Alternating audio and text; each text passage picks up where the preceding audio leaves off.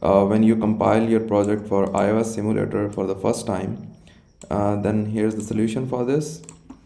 Go to your terminal and do Flutter clean.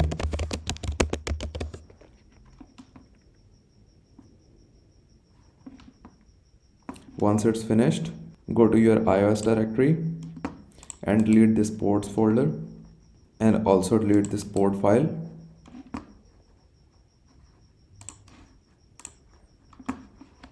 And run flutter pub-get.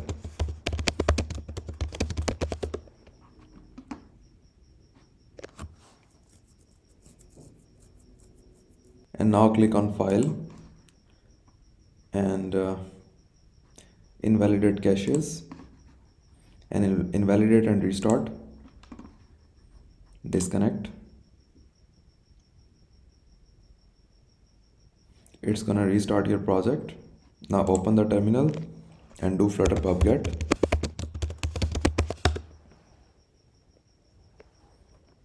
Now do cd iOS, say pod repo update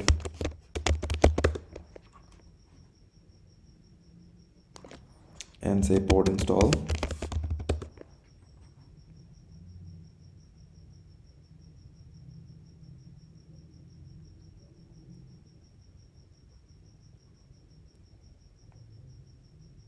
It's gonna take time in installing CocoaPod's for you. And now we have corrected these errors.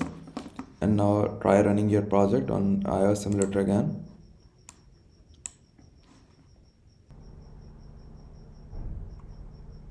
And here you see your app is successfully running on your iOS simulator.